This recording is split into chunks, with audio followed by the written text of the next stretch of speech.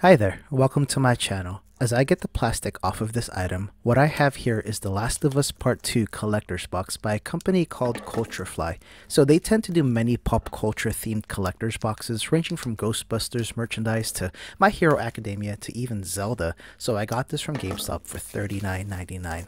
But right from the start, I have a bit of a love-hate relationship with this specific box and CultureFly. I ordered this box on June 3rd, 2020, a couple of weeks before the actual game came out, and this box was supposed to be released shortly after the game, so near the end of June. But as the weeks went on, this thing just kept getting delayed until it was pushed to mid-July, and then the end of July, until it finally got an expected ship date of August 3rd, and that's when it ultimately shipped, and I received it today on August 6th. So right from the start, it was really bumpy, and to make things worse, The Last of Us Part 2 disappointed many diehard fans, and I was in that boat for a while until I finished that game.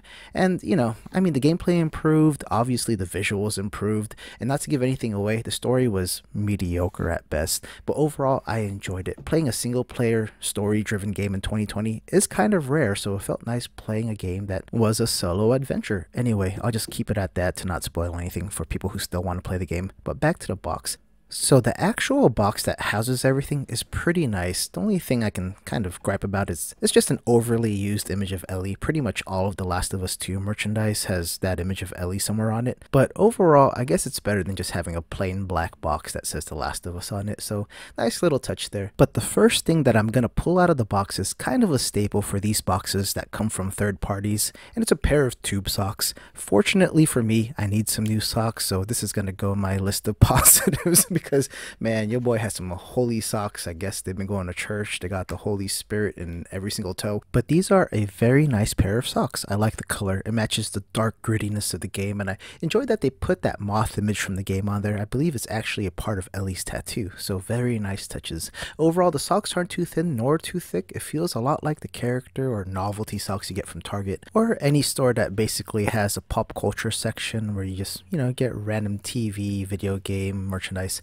And moving on, we have two wooden coasters, and they have a strong wood smell. Very, very strong. Kind of feels like, or smells like in this case, when you walk through that lumber area at Home Depot or Lowe's and you just get a big whiff and you just smell all those 2x4s. Anyway, I really like these coasters. They have some blueprints or schematics on them. They detail two items, a hammer and Ellie's trusty switchblade. Really cool graphics, and on the back, of course, a bunch of copyright stuff. CultureFly, Last of Us, made in China. Up next is a little notebook, and I can also see Ellie's guitar popping out on the front of it through the little label, and feeling it through the plastic, it actually feels like it's made out of some synthetic leather-like material, and it's kind of cushiony, so it has a nice little feel to it, but you can tell it's not real leather. So I'm going to try my best to preserve all of the packaging, because when I don't use certain items, I just display them as is. So I'm going to try to get this label and not rip it off in half. It's actually on there pretty snug, but there you go, got it off, and there's Ellie's guitar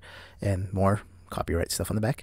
But looking through the book, there's Ellie's tattoo, so nice little details within every page, and I'm excited to see what the inside looks like. Oh wow, so the left hand side is actually blank sheet music. So if you know how to write music, you have a nice little pocket sized notebook where you can take notes on the right and write music on the left.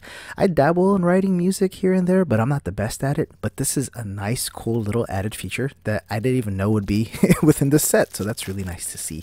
And here's something that I was super excited about. I love pins, and you get two metal pins of Ellie, one of her holding her gun and another of her playing the guitar. So I really like the art style of these pins. It has a cool graphic novel looking feel and detail to it. And here's the back, more copyright and disclaimer stuff, and we're going to move on to one of the bigger items in this box. And just like tube socks, another staple of these third-party collectors boxes is to always include some sort of drinkware, like tumblers, or in this case, a pint glass. So we have an Ellie-themed pint glass, and the packaging, as surprising as it is that overly used image of Ellie. And if you want a better look at that overly used image, here it is in kind of color, kind of a sepia tone, with a green foresty background.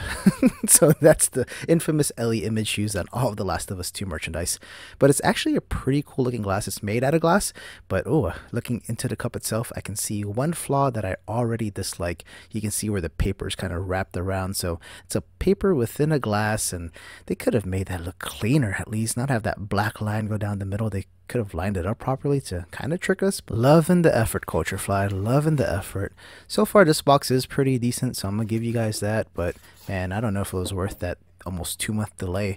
But we're gonna move on to the main event of this box, because if you look this up on GameStop, you know that this box came with a duffel bag. So let's see the quality of the duffel bag, how big it is, and here it is. It's nice and folded, so you can get it nice and compact if you don't actually want to use it. So I'm going to switch to my wide angle lens just to get the whole entire duffel bag in here as I kind of clean up this desk, because I don't know if I have that much space. Looking at the images of this duffel bag on GameStop, this bag doesn't look too small. It's definitely medium size, perfect for day use or to store a change of clothes after going to the gym. But material wise, it kind of feels like a windbreaker, smells like a tarp, and it's not too thin. It feels durable enough for daily use, but only time will be able to tell. And in the current state of our country, even more so my state of California, I won't be going anywhere anytime soon. So for now, I'll probably store my recording stuff in there, my cameras, microphones, and cables. It's a good size for my setup, but I'm gonna stuff a 15-inch Goomba plush into here. It's the first thing that I saw, but I'm gonna do it just to show it off and see what it looks like semi-filled up. But it's nice to know that I can store a 15-inch Goomba, and look, the bottom's actually maroon, so it's actually two-tone. So blue on the top, maroon on the bottom. I like it. Actually, one of my favorite color schemes, and I love this pocket on the side where the actual Last of Us logo is with the image of Ellie. That pocket is humongous, so you can store some more stuff in there. And as you saw me open the bag earlier, there's actually a nice little nook for that area, so you can store all of your toiletries if you're going on a daycation or if you're going to the gym, whatever it is. But there it is. It's that black flap that you see inside, and here is a little label. And you know, the inside's actually pretty roomy. You can actually put maybe 2 or 3 changes of clothes in there. So let me stuff the Goomba back in there after showing it off, and we're actually going to change angles and see what it looks like from a level perspective, not just overhead or over the top. So here's the actual picture of Ellie on the side of it. It feels like a cheap plastic print, you know, so you can feel the difference between the bag and the print itself. But I like how it's white, so it pops a bit more in comparison to it being black or a darker color. So I just passed through a side pocket right there, so you could probably stick your phone in there or something small. And even though the video is sped up, you can still hear how loud this bag is. It's kind of like wearing windbreaker pants and you just have your legs swooshing over and over again. So keep that in mind too. If you end up getting this and wanting this duffel bag, it's going to be kind of noisy if you just hear it rubbing against yourself, especially if you're wearing windbreaker material. So here's what it looks like in proportion to my body, at least. I'm a pretty thick boy, so it's actually not that small of a bag. It's a good medium-sized bag. So I've said this multiple times, a good medium daily use bag. So after holding it for a bit, durability wise, that'll be for a later video if this can't handle the wear and tear of daily use. But if nothing happens to it, at least for the next few months, and y'all don't see an update video, that means it's holding up pretty nicely. But overall, I really like this duffel bag. The color is nice, it's not too out there design wise, and the size is perfect for what I need it for. I really wanted to dislike this collector's box because of how many times it was delayed, but I like all of the items inside of it, and I actually have a use for each of those included items. But is it worth $39.99? I'd say that's an okay price, but I think a better price point would be somewhere between $29.99 and $34.99. I bought this because I love Ellie.